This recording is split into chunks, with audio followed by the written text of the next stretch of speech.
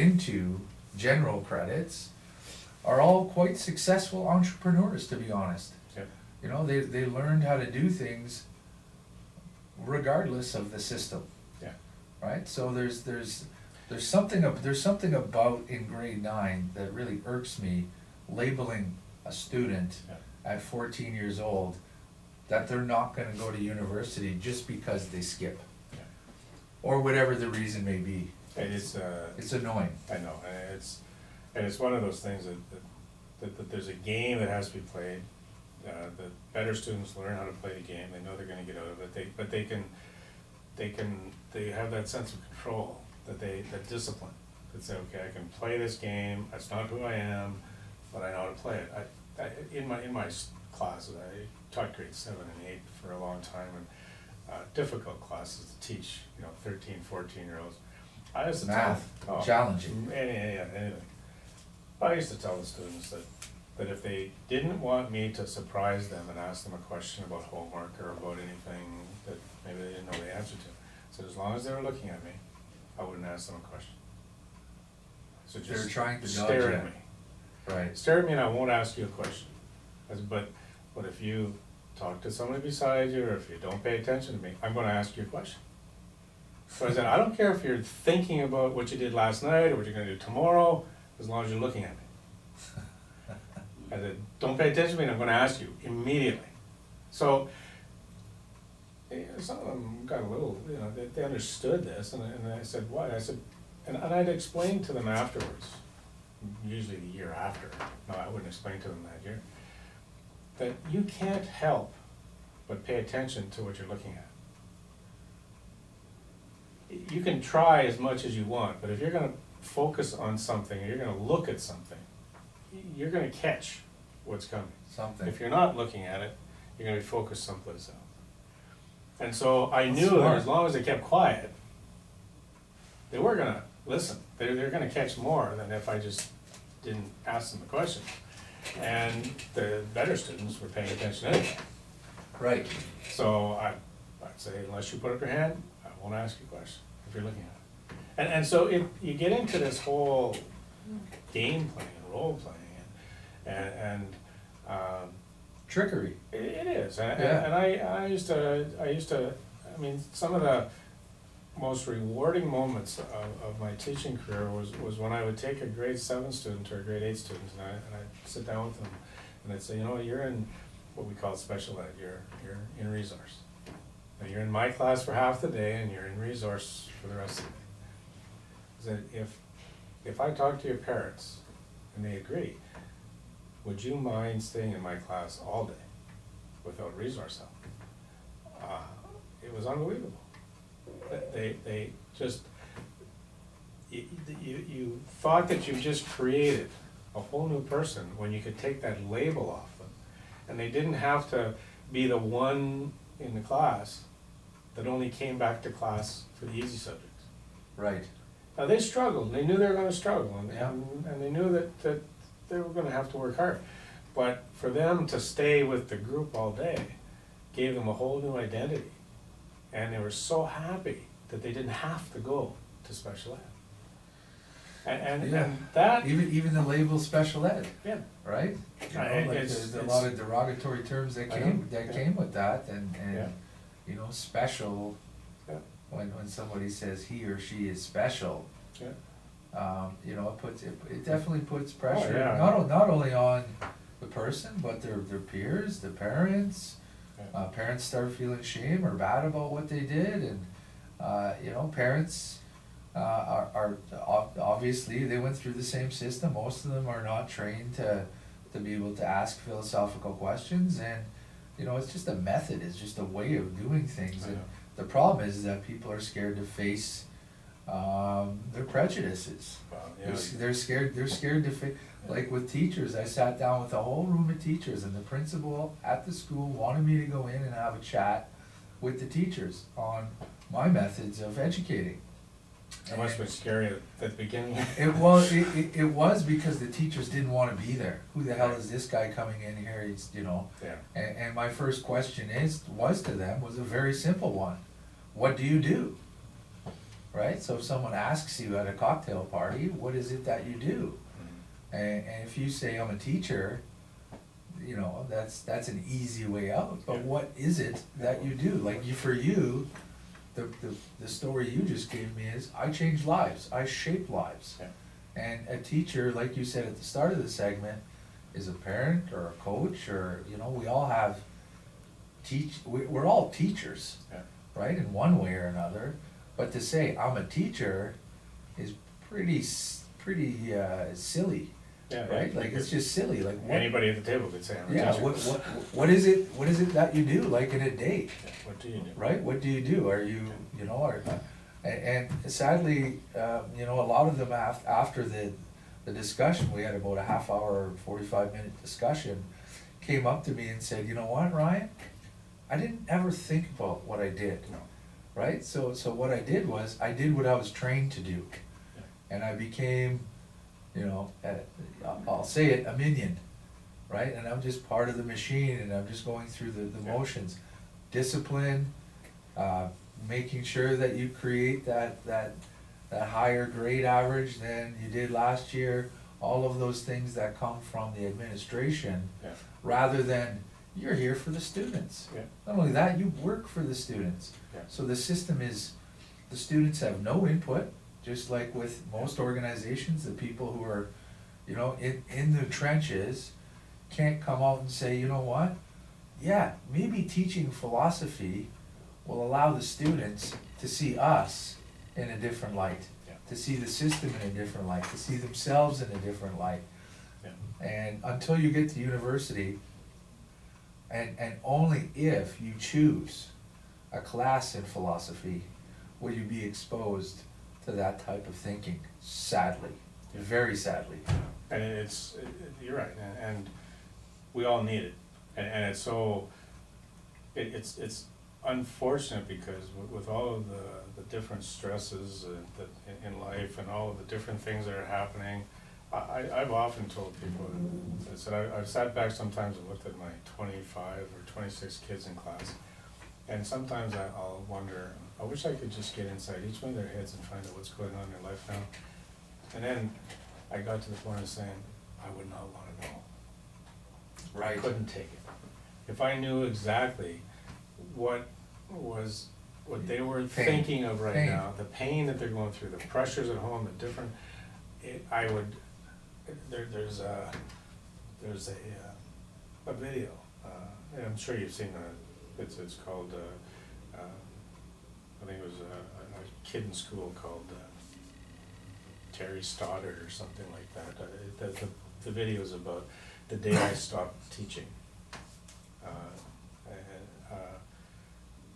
And as a teacher. Yeah. Okay. And you know, and it basically was this kid that was going through all kinds of problems in life, and the teacher for the first time realized that it was a person. It wasn't just a person in class. Wasn't a number. Yeah. A unit or a widget. And you're talking about these students who are saying they want to talk philosophy, and they can be the top students, they can be the bottom students, they're people. And you can be employees who are your managers, your frontline workers. They all have this basic desire to have a purposeful life. Yep. And they have to use the talents that they've been given and the strengths they've been given. And we all have gifts. And I think that the difficulty with teaching is that we don't understand, and the system is not geared to allowing people to develop their gifts. We try to develop their weaknesses. If you can't memorize, Bob, you're not in the right system. Yeah. The way it is now, the way it's set up now. Yeah. So someone like me who is not trained to memorize has has forever fought against the system. If I was back in the system, the same thing would repeat itself. Yeah. Because the system is no different today than it was in 88 to 92 when I was at Llewellyn. It's the same exact system. Yeah. And you know, for us, we know we're doing the right thing because we don't ask the administration, we don't have parent-teacher interviews. We ask the students, what they want to study. So in Toronto, I have a group of guys in the East End that I've been with for 2.5 years now. They were my first group. And they choose the topics every week. And not only do they say things like, hey Ryan, next week, can we study productivity? They don't say that. They say, can we study the philosophy of productivity? Which is different than studying productivity, because to study productivity means define it, memorize it, and then you'll know what it is. And then evaluate whether you've achieved it. If you have an hour conversation about productivity, I work 80 to 100 hours a week. Before that conversation that we had, I felt like a pretty productive guy. I get a lot of work done, I get a lot of meetings in, I teach a lot, I just do a lot. Well, at the end of that conversation, I realized I'm not productive. Reason being is, productivity has a lot to do with the balance of your spiritual life. Whether your happiness, your calmness. You know, I'm anxiety ridden, and that's why I work so much, is because I can't stop. It's an addiction, right? So that conversation, me being a colleague of theirs and a student in the conversation. Student of life. A student of life, and we realized, hey, none of us are productive. All for different reasons, but if we want, you know, and we all want to be more productive, but we can't do it in a way that it's an illusion, right? Which is really what I was doing. If I do X, then I don't have to feel like I'm not productive anymore, right? If you can sit at the end of the day and say this was a good day, then you've been productive. Yeah, and now I'm asking myself this question at the end of the day: did you do your best, and did you do the right thing when you could? Right, and that helps me get over like the hours, because I was just like, okay, you sent out 5 proposals, you sent out 15 emails, you met with Bob, you did the classes, productive. Those questions are gone, and now I'm asking different questions. And did you make a difference? Did you make a difference?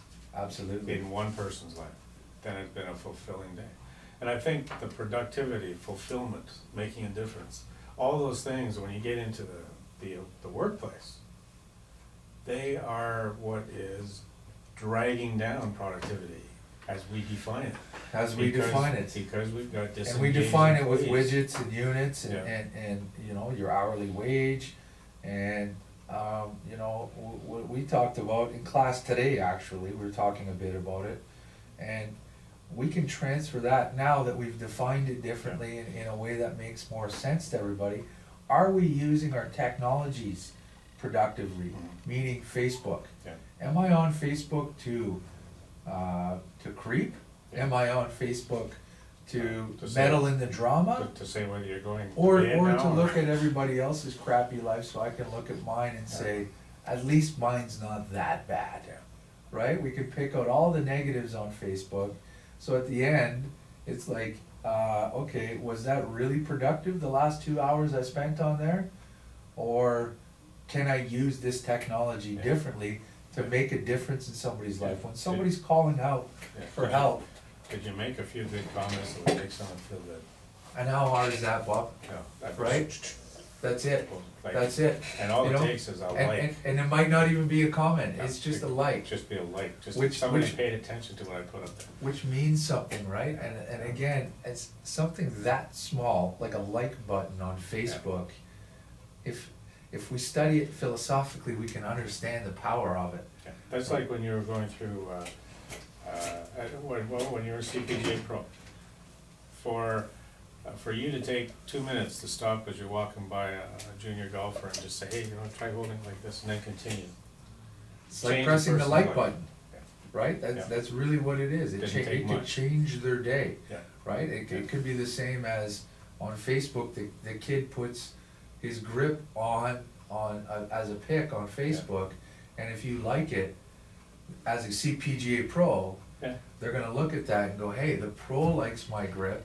My dad told me it was wonky. My friends tell me it's wonky, but this guy liked it. I like it. I'm gonna feel more confident. Confirmation. The kid goes out and shoots the best round of his life and we know that that's the most philosophical part about golf is your mind. Thinking where they want the ball to go. Yeah, you see it before. Picture words. Right? Like, I remember asking Todd Bertuzzi when he was a young professional hockey player about visualization. We went to high school together, we're the same age. And Todd said that he'd close his eyes the night before a game, see the television on his forehead, and watch Hockey Night in Canada. Not only watch the game, but hear the announcers, hear the crowd, the TV, everything that surrounded it, and that just pumped him up for every game, right? Every game was Hockey Night in Canada in his mind. Yeah. And you know, it's the mind is a powerful thing, but Oh, the brain is not the mind. I'm sure And we think it is. I'm sure you've been on the tee box and had a person you're playing golf with for some refreshment after the game, and they just say, "Oh, watch that pond." Yeah. That's all you need. Yeah, that's it. That's it. Watch that pond. Well, I might have thrown the ball in the water right now. Yeah. And you know what? It should be allowed, because that's the type of challenges that I think are necessary in life. Yeah. You know, like today, this young woman who, you know, I'm a reader who's not classically trained. I started to read and I found it really difficult to listen to that voice in my head. So what she said was, she's reading a poem and she's going through it, and it's robotic, da da da da da da. So it's like, that's why people don't like to read, right? Who does if it's like that? And she looked at me and said, "I'm a bad reader." And I looked at her and said, "Don't you ever say that again about yourself. First, you have to apologize to yourself for saying that.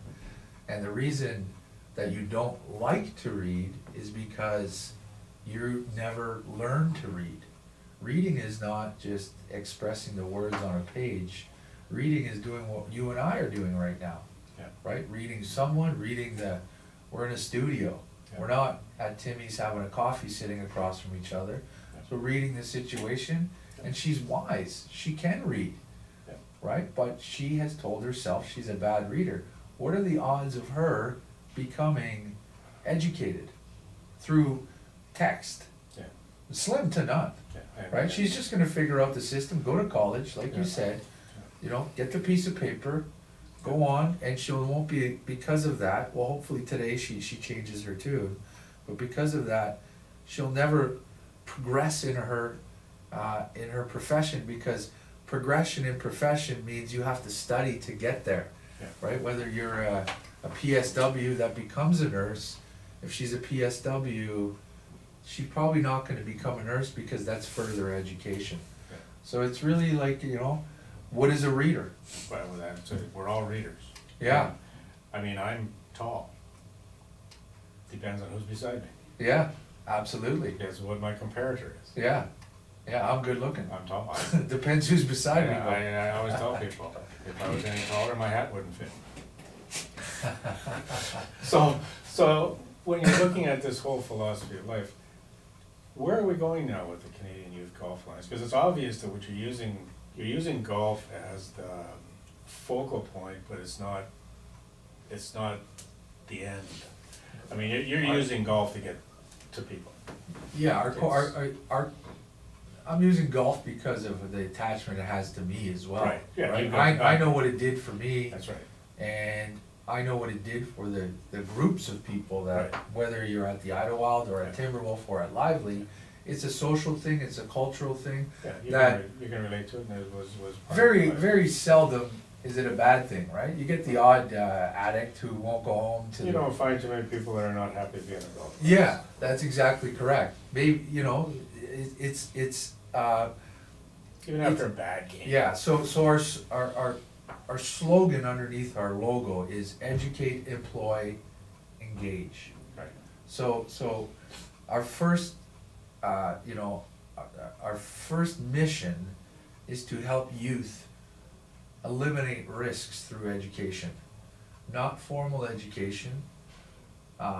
We have our own curriculum that we're developing, Yeah. and whether it's stamped by the ministry or not makes no difference to us. It's almost not comic, but it's ironic that one of the risks is education. Yes, yes, it is, absolutely, and the way we educate ourselves, right? It's almost, when your parents tell you when you're young just because, and you learn that you're not to question, Yeah. that's what education, until they take our course, means to them. They don't question the history text, right? Even the philosophy in one of the schools that we're in right now, all 10 schools, when we started to develop the partnership, none of them taught philosophy, 0. So it was quite easy for us to make the argument that we were adding value. Now 2 of them have put it on their books. Not sure if it's because of us, don't really care. Actually happy that they're teaching philosophy, but they're not really teaching philosophy so much as they're teaching the history of philosophy. When Plato was born, the Greek system of politics, all of that kind of. And sadly, every single one of the students in every single one of those classes is learning philosophy. Oh, they have to be. They're learning philosophy. Yeah. They're not being taught it, but they're learning it. Well, and they might be learning. They might be learning how to fight against it as well. Yeah. Don't deal with it. Run away. That's right. They're learning. They're learning the wrong thing. Because philosophy hurts, right? Because you're asking hard questions. Oh, you could be asking hard questions about the people that you love the most, and they're hurting you, and now you realize that it's probably perpetual, and the reason that they're hurting you is because they're in serious pain as well. The easiest answer is because I said so. Yeah, just because, right? Like, just because. Yeah, stop asking questions. You know, and you know, we don't talk about lying. Like, what do we do in society the most that we all have in common? We're all liars. And are there any answers? Well, the philosophy of lying is a great discussion in every class, because students love realizing that the teachers are lying, right? And they might not be doing it on purpose, but if you're saying something that's untrue, that's a lie, right? And if you don't do your due diligence as an educator and find out, hey, this doesn't seem right, seems funny, and you still teach it, that becomes offensive, right? And history textbooks are the perfect example, right? We're having some push now towards teaching residential schools in our curriculum, but even they're finding that they're not teaching it, and if they are, they're brushing over it really quickly because they have to. It's forced upon them. So, you know, the question of the atrocity of it is pretty plain, but the reality is that, you know, we have to understand why our government did it as well, right? The philosophical question about why those things happen is not always mean. No, it doesn't mean that they're it doing has to happen again. No, today. that's right. Let's find out why we did it. Yeah. Why did it happen? That's right. You know, like if we always think that Canadians are nice, right? That's just what we think because we're Canadians and we like that about ourselves. Yeah. But moving from Sudbury to Toronto, I realized that maybe I wasn't so nice to other races, right? And for me, it was an ignorant sort of racism. I wasn't trying to be racist, but I was being racist because that's the language that I learned growing up where I grew up.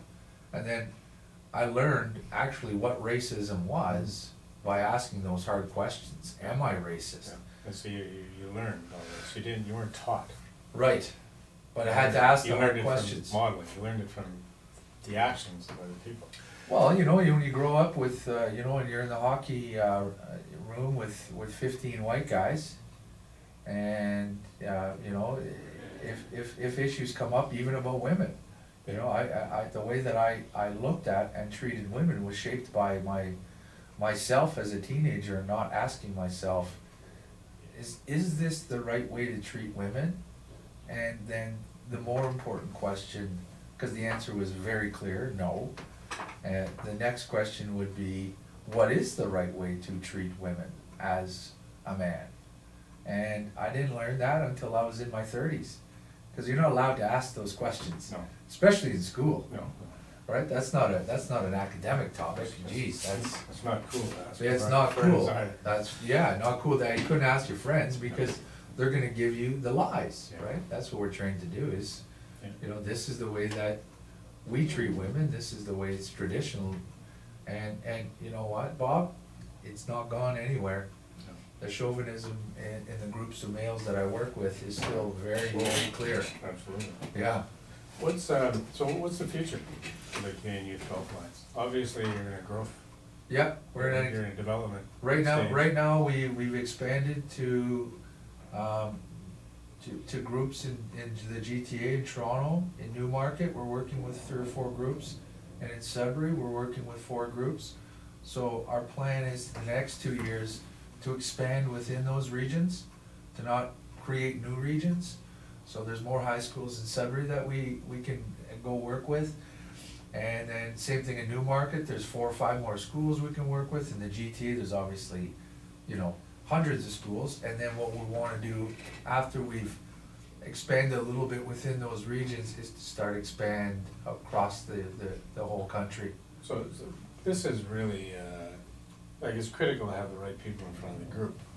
So your expansion really depends on the people that you put in the classroom. Yeah. You can't be there all the time. No. So how do you anticipate the growth? Kind of like each. I'm looking for. I found someone here, but it's going to be a process to see if the youth trust them. Okay. Right. So this person is a philosopher, and has suffered from some serious risks in their lives, and is open about talking about them. The person can't come from within the system. That's the first thing. The students, even when there's a teacher in the room, are a lot different than when that teacher exits the room. And thankfully, most of the teachers get that when the students are holding back, and you know, I should leave so that whatever student it is can open up and you know. Yeah, you have to have a lot of confidence as a teacher to leave the room when someone else is in there too, because absolutely, you have to have, somebody has to be, that is certified has to be. Yeah, absolutely. So that's the trust that has to happen, not only amongst the students, but amongst the staff. So it's a process. It took me over a year to get there. Oh, I can imagine. But now I'm there with all my schools, and mainly it's not the teacher, it's the students that have told the teacher without telling them with words, we want to be alone with Ryan, and the reason is because we can't say the same things, and we don't want to, it's not a lecture. And when the teacher's there, it becomes a lecture for me. Because I take my job very seriously in all aspects. So when I go to a class, you want to be able to come back. Well, and I want to be able to come back, but I also want the students to know that I've done my homework. Yeah.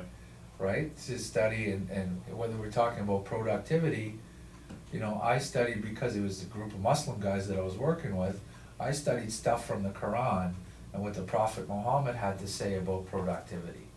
Right? So then they go, oh, hey, how is this guy know more than us about what's coming out of the Quran on productivity? Mm-hmm. Right? Because the way they're trained to interpret the Quran, or sorry, wrong word, to study the Quran is through memorization. To memorize prayers and to repeat those prayers. But the interpretation is kind of like a little bit of the old school Catholic system where, you know, you go into the church and the Bible's not in the pew for a reason. It's not up to you as the parishioner to interpret, right? It's up to, so we sing psalms or whatever we do in church, and when we go home, that stays there. Right? At least in my family, until I was 16 and was able to make up my own decision about whether that was something I wanted to continue doing. Yeah. And like most 16-year-old boys, I exited the church as quickly as I possibly could, mainly because it's not a philosophical place. But it had a profound effect on who you are today. Absolutely. Because you were able to experience that. Had you not experienced that, you may not be where you are today. Yeah, no, I probably wouldn't be where I am, because it gave me my first battle with authority, against that authority, and then it gave me my empathetic person I am today. Yeah. I realize why the church exists.